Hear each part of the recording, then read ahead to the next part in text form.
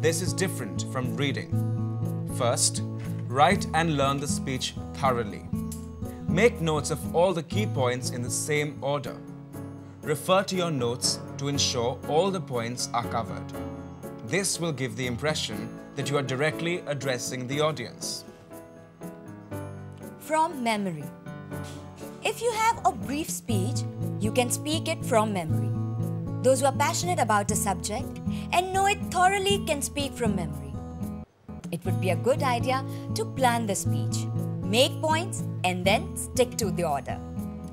Tips for speech delivery. Make sure that you appear groomed, pleasant, and wear good clothes and shoes. Speak clearly and adjust your voice so that everyone can hear you.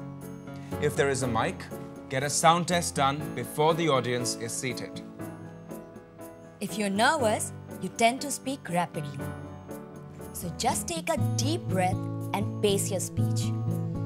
A pause in your speech is effective when you want to emphasize a point and allow the audience to react when you're saying an anecdote or joke. Make eye contact with your audience. They will pay better attention and react to your statements by nodding or smiling. Keep your hands free for gestures. Do not pull your clothes or scratch your head or make nervous movements. Be yourself. Allow your own personality to come across in your speech. Stage fright.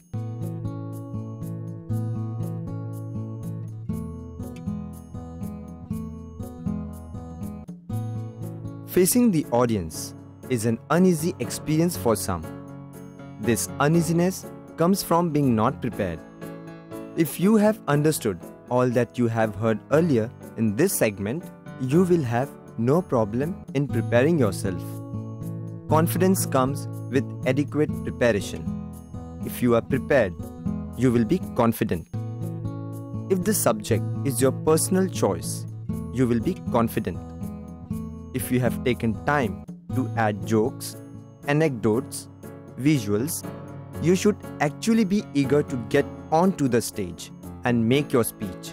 Confidence comes when you are wearing comfortable clothes and polished shoes. You will not worry that your shirt looks unironed or shoes are not polished. Smile and push your shoulders back. Keep your chin high. You will be amazed how much confidence physical gestures like this can give you. Come early to the venue, stand on the stage, and get used to facing the chairs. Check the microphone, the lights, screen, and projector.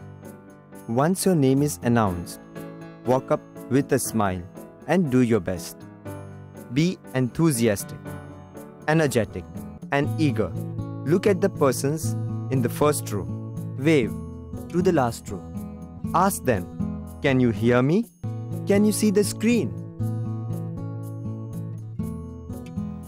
How do I write a speech?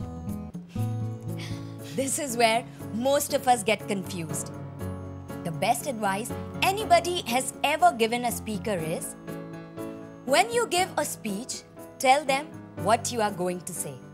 Say it and then tell them what you said. Let us break it down into 3 parts. Any speech, story, or writing has a beginning, middle, and end. The opening.